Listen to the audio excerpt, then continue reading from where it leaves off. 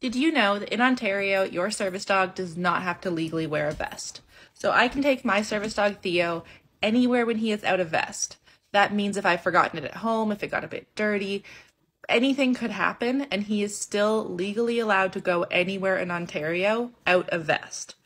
Now, why do I have a vest for him then? Actually, he's got two. He has his puppy vest when he was in training, and then his official vest from when we got certified. They gave us a much nicer one than the $20 one I found on Amazon for our training purposes. The reason I do this is number one, because it helps signal to people that he should be allowed there. I don't really want to deal with a bunch of confrontation. While I do carry around my doctor's note and his training certificate with me at all times, I wear a fanny pack that has his treats, his poop bags, all of that in it at the same time. I've only had to pull it out twice in my life that wasn't at an airport. Both times at libraries, oddly. Apparently libraries are pretty meh about service dogs. But also because it helps signal to other people that he is working and should not be touched.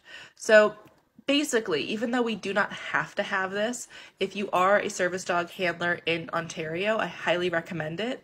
The two times I've taken Theo somewhere out of vest, it was honestly just a hassle. The people were fine with it. I didn't need to pull out the paperwork. It was more the other people in the vicinity, not the owners of the establishment, that caused trouble because they would try and get his attention a lot more. They would try to pet him, and they didn't really understand what he was doing.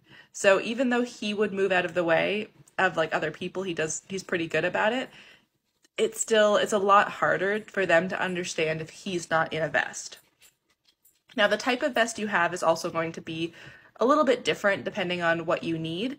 A mobility vest will have the handle on top, and that tends to signal pretty easily to people that this is a working dog.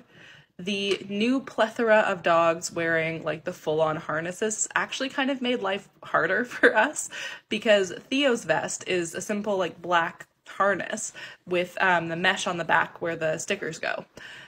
That looks a lot like a normal dog harness at first glance, which does get a bit confusing. So what I often do, if someone starts to look at me and ask, what is he there for, I will have him circle me, and then they will get a full picture of what's on his vest. And that does clarify it a little bit better.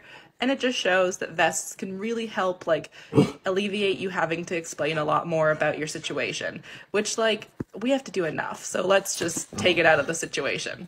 And since this is a video about him, we gotta show off the pretty boy. This is Theo.